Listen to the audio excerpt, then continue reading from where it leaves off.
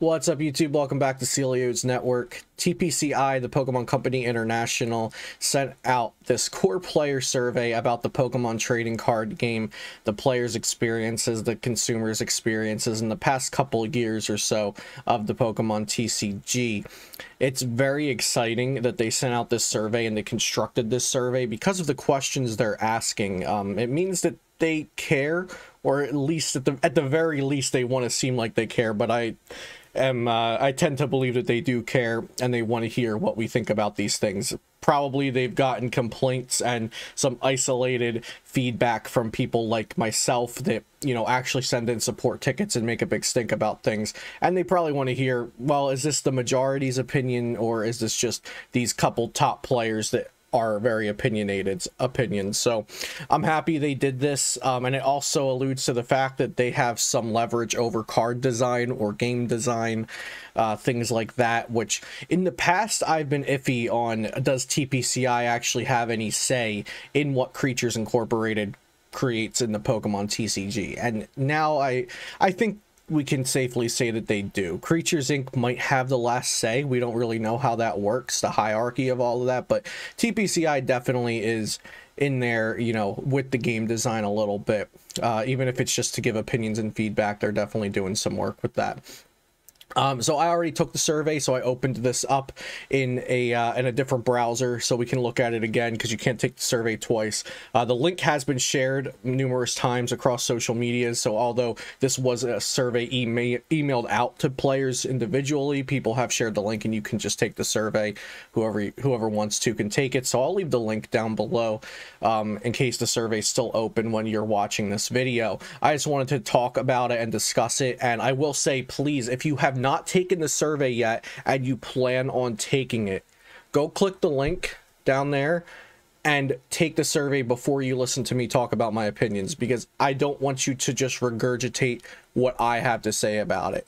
So I'm going to talk about what I said on the survey and just some of the you know, oh, they asked this question, so that makes me think X, Y, and Z are possibilities in the future for the game. So I just wanted to talk about that. So that's why you see kind of like an unfinished survey here, because I'm just going to go through this and then not submit it, because I already submitted my survey in a different browser.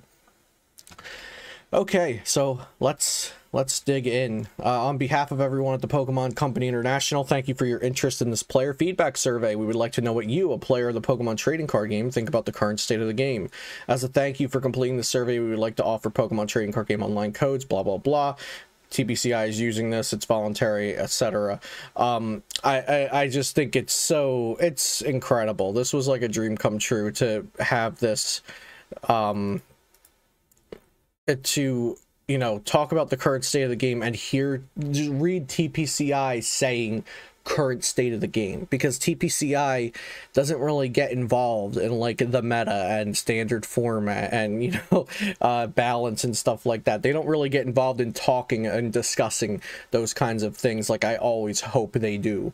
You'll hear me talk about like Mort Dog, the developer of Teamfight Tactics. He has a YouTube channel where he you know, he's an employee of Riot Games, but he has a YouTube channel where he discusses the meta games and the patch notes. He's like, oh, we messed up here, it was completely unbalanced, so we're fixing it over here, and this is how.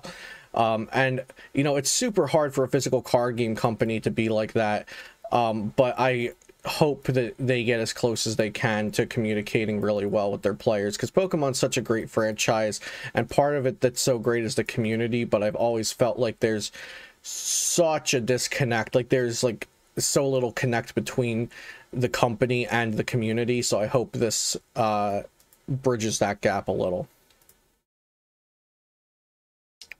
So you'll see it says 3 out of 41 answered, because I think I already started filling this out. I already started going through this on my stream the other day. So first question, the first few questions are just kind of gauging like who you are, so they can take this into account when you're answering. Where do you usually play? I usually play at home because I test on PTCGO and Skype. Who do you play with? I play with family because my mom, the most I play with my mom because she plays competitively. Alvin, do you play? Blah, blah, blah. How did you learn? I learned when I was 6 out of the starter deck. Actually, so I guess that means rulebook. None of this is really important, though. We'll just check everything so we can move on with the survey. I'm just going through all this so we can move through the survey. Yeah, I play these things. Okay. Okay, next. Okay, so here's where it starts getting interesting. Have you played standard format Pokemon TCG in the past 2 years? If you answer no, it asks you why. So I'm going to say yes. Which of the following would improve your enjoyment playing standard? Select all that apply. Okay, so this is, like I said, this is where it starts getting interesting. This is where I was like, ah, yes, let me type TPCI, a book, and hopefully by extensions Creatures Inc., a book. So I definitely didn't check nothing the format as good as is. I don't care about easier access because they've done that extremely well for standard format. I don't want different set legality or rotation, except like, because even if they rotate Sword and Shield on, we still have 3-price Pokemon, and I think 3-price Pokemon compromise the integrity of the Pokemon TCG. More cards banned, unless they're going to ban every single 3-price Pokemon out there. I don't want more bans. It just makes it confusing for new players, and it's unnecessary because I don't think there's a single card you can ban right now that takes care of things. And I know some people will disagree with me on that and say, oh, ADP needs to be banned. Yeah, ADP is a toxic card, but I think, you know, to bring the game down to a reasonable speed, anything like it used to be, you also should probably need to ban, you know, Pika-Rom and Eternatus, because if Eternatus is gone, then hammers aren't as good. If you ban Pika-Rom, then things slow down. If you ban Luke Metal, then some of the more fringe Vs and VMAXs can actually be played. Okay. So, more cards banned. Sometimes this could work. Right now, I don't think we're in a current situation where a reasonable amount of cards banned, where a realistic amount of cards being banned would fix the format. Excuse me. So other please specify. This is where I went in here. I wrote something along the lines of, I believe that 3-price Pokemon are compromising the integrity of the Pokemon TCG. I've been playing since base set off and on, casually and competitively, and never have I felt like games were more out of my control, were over faster and more volatile, not based on the decisions I'm making and just based on the power level of these large basic Pokemon that we're slapping down. I think standard format needs more evolutions, and we need to eradicate 3-price Pokemon eventually. I said something along the lines of that. So I'm just going to say that, and we'll move on. Or I'll say this and move on. I don't think that actually changes the next question. Have you played expanded format? Yes, I have. Which of the following would improve your enjoyment playing expanded? So here, I think they've done very well with actually banning expanded format cards while we're not even having official tournaments. That was a huge thing for me. I was like, oh my god, wait, they do care. They care about expanded format. This is crazy. Because I didn't expect that. I wouldn't even be mad at them if they said, well, there's no expanded tournament, so we're not even going to ban it. I wouldn't even personally be mad at that, because that would be a reasonable thing to do. And they went over the line of what they needed to do, and they did more, so I was really happy about that. Okay, so I think so many things could be done to expanded format. It's a decade plus of cards at this point.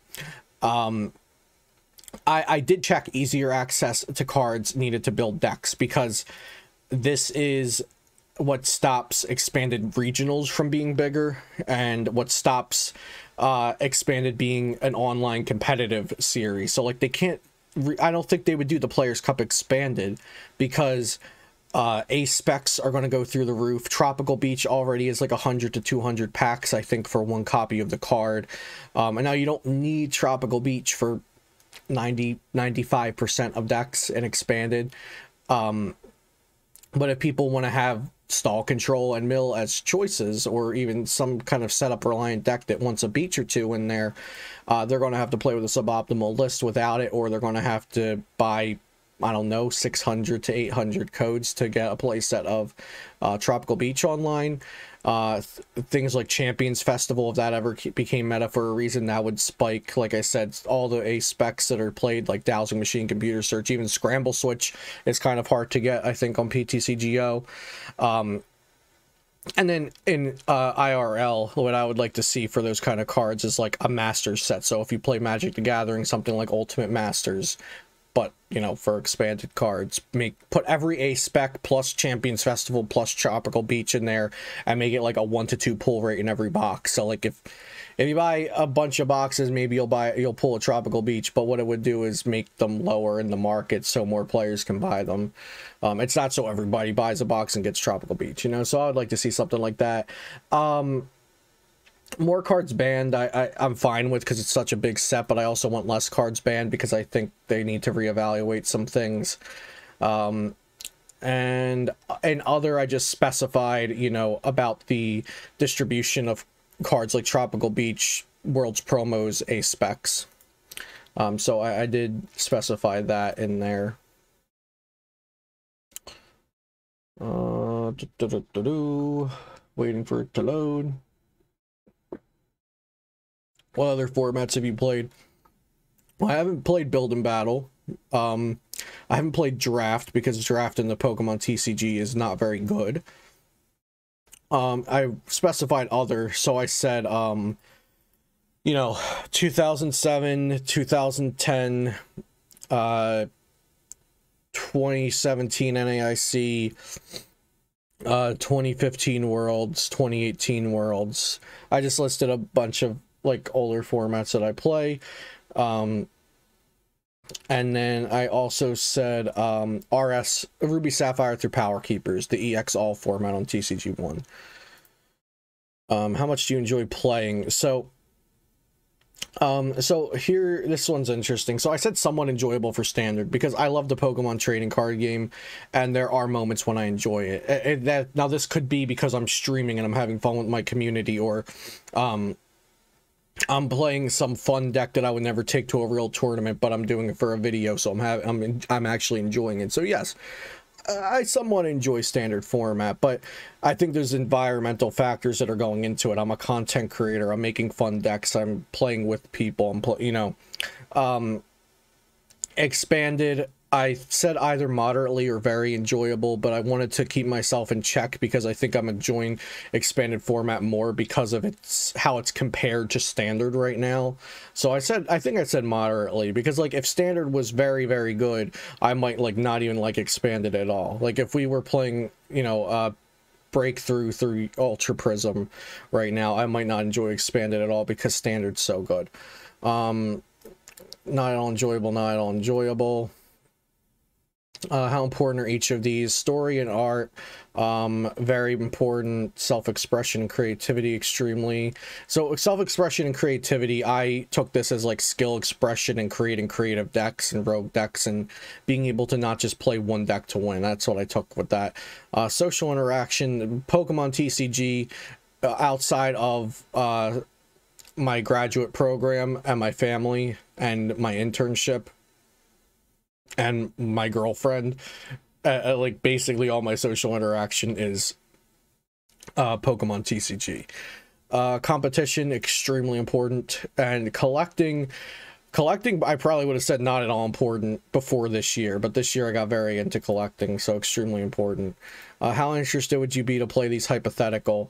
If it was better, I'd be somewhat interested in Booster. I'd be extremely interested in Cube. Cube is great. Like if they brought Cube to PTCGO the way Magic Arena and Magic Online does, oh, count me in. Singleton Constructed, yeah, very interested. Evolution Constructed, no multiple prize Pokemon allowed. Yes, I'd be very interested. Now here's my caveat to Evolution Constructed. I would prefer they I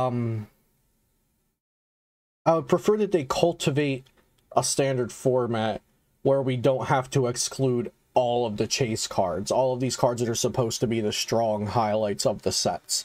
So if they're putting V cards in standard format, I think we should have a healthy, fun, enjoyable format with V cards in it. I don't think we should have to exclude all of these fancy cards, the cards that are supposed to be good, just to enjoy the game in this no multi-prize Pokemon allowed. Now, do I currently enjoy the single prize format better, like we played in the Omni Poke Online Play League? Yes, I do. I enjoyed that better than current standard format, but ideally there would be a world where we don't have to exclude all of these kinds of cards just to enjoy the format. And you've heard me talk about the formats I enjoy on this channel so much. So if you haven't, if you're new here, go check out the card design playlist on my channel. Is it easy to understand the structure? Yes, it's pretty simple. How satisfied are you with the price support currently offered? Between moderately and very. It's fine. It's not something I complain about. What is one thing you would improve? Ranked PTCGO ladder. Ranked PTCGO ladder. Ranked PTCGO ladder. That's what I wrote here. How often do you buy new Pokemon cards? I answered this as if I wasn't in a pandemic. I said at least once a week. But honestly, during the pandemic, I've also been buying investments and collecting once a week. So yeah, once a week. How much do you spend per month on Pokemon TCG products, not singles? 250 plus. I spent, I don't know. I bought more than a case of Vivid Voltage last month, and then not even including all the Elite Trainer boxes. Yeah, enough. Where do you purchase Pokemon TCG products? Local game store, if you know we're not in a pandemic, Amazon and other, because you know, Burbank Pokemart and eBay. Which of the following TCG expansion products have you bought? Okay, none of this really applies to what we're talking about today. Like this isn't really none of this is really game design or anything I'm super interested in. How happy were you with these products? Trader's Toolkit was 10 out of 10. League Battle Decks 10 out of 10. I don't build them, but yeah, I don't really care about the rest. Trader's Toolkit and League Battle Decks, they knocked out of the park. How happy are you with the current design direction of the game overall? Well, TPCI, you smartly did not leave a little write-in box for this one. Not at all satisfied. Now, I was tempted to say somewhat satisfied because this survey came out after the Battle Styles trailer, I believe. And I am somewhat satisfied with how it looks like the direction of the game is going as of Battle Styles. But we still have 3 prized Pokemon. I'm satisfied. How happy are you overall with the set design for each of the following expansions? This was hard for me because I actually enjoyed a lot of cards from certain expansions, but not... If I have to rate them as a whole, I am just, you know, I'm unhappy that there's 3 prized Pokemon in the game. I think that just ruins what Pokemon TCG is. It doesn't feel like Pokemon TCG anymore. Like, they really went overboard. I probably said moderately satisfied,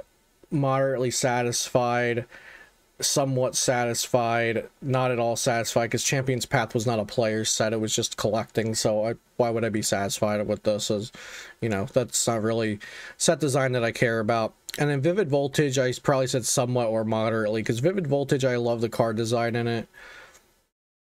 How happy are you with the design of each of these card types? Somewhat satisfied for these. You know, they're not pushing them far enough, but they can't push them too far. Or then they'll get out of hand if they ever do eradicate 3 price Pokemon. V and V Max, I think I said not at all. Items, supporters, and special energies. Supporters I was not satisfied with because of things like research and boss that are just like, you know, copy paste of old cards and they're super linear. Items I was pretty happy with, and special energy extremely satisfied because I've been liking all of the different special energies they've been giving us. It's like every type has a unique thing, although some are better than others. I still enjoy that. This doesn't matter to me. That doesn't matter to me. How interested would you be in these Pokemon TCG offerings? Expansion set designed for booster draft. Moderately to very. Expanded format reprint expansion set. Ultimate Expanded Masters, do you say? Extremely interested. Casual kitchen table or multiplayer product. I see this as being like a cube box, like a pre-made cube. And if that's what they mean by that, ooh, count me in. Premium all foil. Yeah, that sounds cool. And not at all on that. Okay, what is one thing that would improve your overall satisfaction with Pokemon TCG products? Gosh, what did I even say here? I might have said something about PTCGO. I might have just said PTCGO ranked ladder all over again. I'm not really sure. Or maybe even just better communication from the card designers.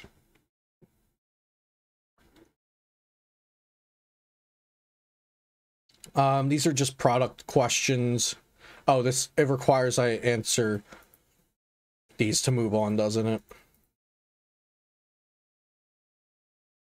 We'll just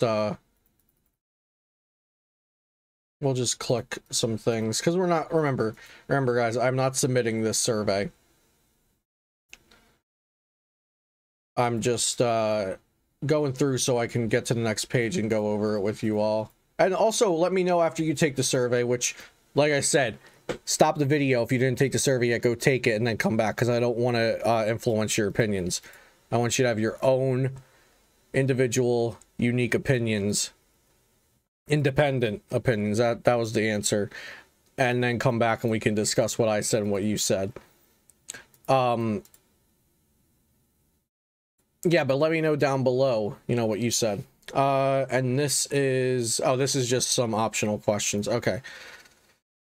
Thank you. Okay, great. And then it asks you for your username, and so they can send you packs. So that's the survey. I hope you guys take it. Let me know if there's anything else you'd like me to elaborate on. But like I said, go to my channel and check out the playlists, and go to the card design playlist if you wanted some more of this kind of talk, because I have a lot of videos there and it's always growing. I'm trying to put out a lot more card design videos because I'm really pleased with how you guys have received them. So yeah, thanks for watching this video. Happy holidays, Merry Christmas if you celebrate, and I'll see you next time here on Celio's Network. Peace.